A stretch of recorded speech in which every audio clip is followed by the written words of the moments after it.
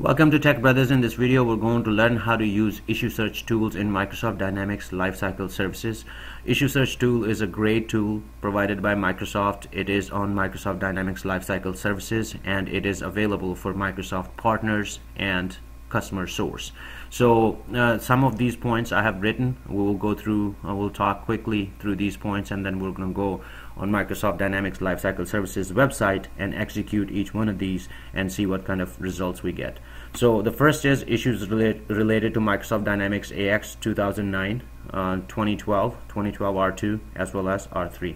Any update that Microsoft has released to fix some known issues in terms of KBs, that's there, and the detail of that particular KB, what has changed in terms of code, and in terms of all the objects that a particular KB is touching in Microsoft Dynamics AX application. Some of the known issues that's reported, and if they are resolved, the resolution would be there. And there are some issues that has workarounds and hasn't been resolved in particular 1 KB for the whole application, and that's there as well. So there are some pending issues. You can see that if your particular issue is pending and Microsoft is working on that, and also the issues that Microsoft will not work on, maybe it is going to be fixed in the next KB, something like that. So we're gonna go ahead and go in Microsoft Dynamics Lifecycle Services and see how this great tool can help us. Alright, right here is Microsoft Dynamics Lifecycle Services URL. So you're gonna go ahead and sign in. Again, this is only available for Microsoft customers and partners.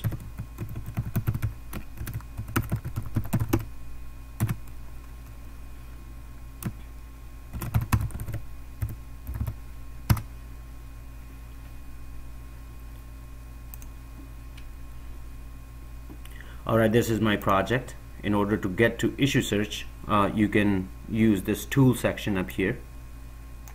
As you can see, right here is the issue search. If you don't see issue search in your tool section, you can click on this little arrow and go to the issue search from here, which is right here.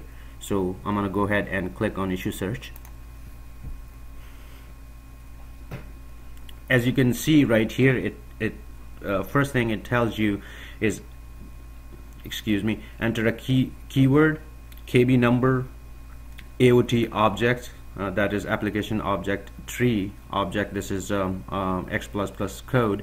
If you're having any issue related to a particular object, element, or a method, you can go ahead and basically type like this $ and object type and classes, and this is up here in little gray. They have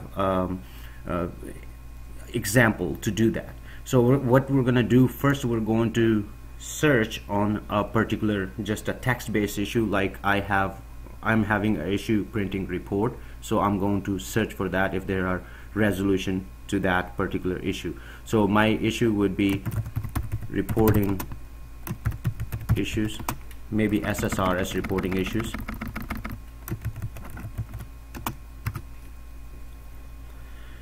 As you can see that we got 119 results. In this particular video, my motto is, my main focus is that we're going to go ahead and minimize these results, because 119 results are a lot of results that you will go through to find your particular issue.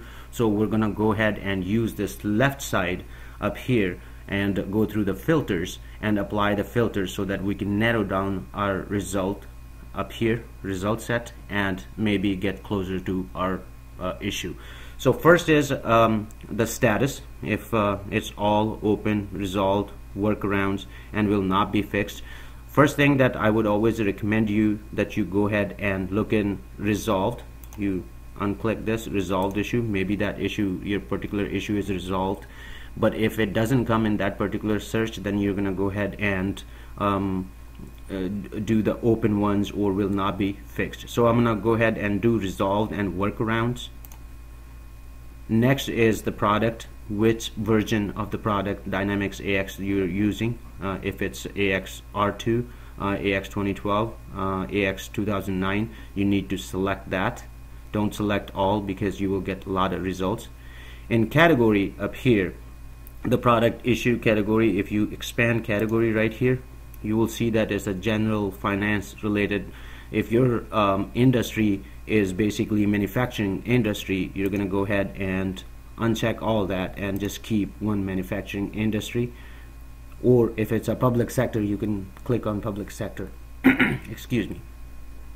And the modules up here, these are the modules available in Microsoft Dynamics AX. So if you're having issue with a particular module, let's say that I'm having issue with human resource module, I'm gonna go ahead and click on human resource, and then up here there is a configuration keys. If you expand configuration keys, up here there is a account payable, all these configuration related that you need to narrow it down. You need to uncheck this, and let's say that the configuration keys are related to the what we have selected up here, human resources. You can select that human resources 1, 2, and 3, since it'll narrow down your results. So next thing, this is pretty big, the countries. So far it's like 61 countries. You need to find out which country basically that your particular entity reside, and select that country because of some rules and regulations. All these countries have different rules and regulations, especially in taxes and all that. If you have human resources, so it must be different in United States, it might be different in France.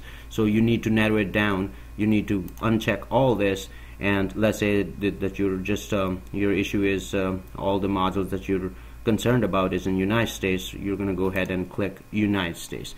Once you do all that filter, you're going to go ahead and hit the search again. As you can see right here, from 119 we came down to 51 results. So that's not bad. So what I'm going to do is, first you need to now look if that issue right here is there. Right here, let's say that this is my issue, so I'm going to go ahead and click on that.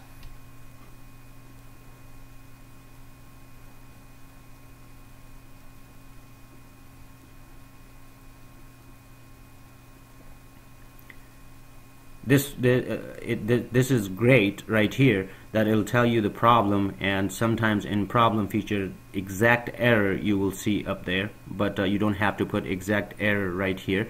You can go ahead and just put a partial error, and it'll try to get the results as close as it can. So right here is mitigation and how you will resolve this issue. So this is one way that you can look at your issue, and you can find out the resolution workaround of your particular issue using this great tool. So next thing we're gonna do is, up here it says solution 16 and at that number. Next thing what we're gonna do is find out, let's say that Microsoft has released a KB in order to fix some known issues, and you would like to see what that particular KB, what known issues it resolves, what changes it makes in your particular application, and all that great information that you would like to know before you basically implement anything on production. So we're gonna go ahead and do that. Put KB up here. Let's say this KB was released from Microsoft, and we would like to know more detail about this KB. So we're gonna go ahead and put the KB number up here and click on search. And this particular KB is related to the issue, performance issue with posting payment journal after installing this particular KB for 1099S. So what we're gonna go ahead and do, click on this and find more detail. As I was telling you in the beginning, that it'll give us a lot more information, the hot fixes that's available to fix this, and the changes we would like to know, that where it's going to make changes. Some of the affected objects you will see right here from the AOT, and dependent object in AOT will be this. You would like to see what changes it does in terms of code. You can go ahead and click on view changes, and as you can see right here, this is vendor settlement text 1099 up here. this is the one of the object, and right here is the code changes that it does. So we're going to go ahead and click on text 1099 field. So right here is the property date field. It's going to be this. So we're going to go ahead and look at any other field up here if it's making changes to that particular field. As you can see that you can go through some of the up here, vendor settlement, that's where it's making most of the changes, some of the schema changes right here. So basically this is how you can use issue search. Microsoft themselves, their support team uses this issue search tool at the first defense, and a lot of folks basically use this tool and post their known issues, and if they have resolved the issues, Microsoft go ahead and basically update that there too. So this is a great tool to use. I would encourage you to start using this tool as your first issue search tool. I hope it helps.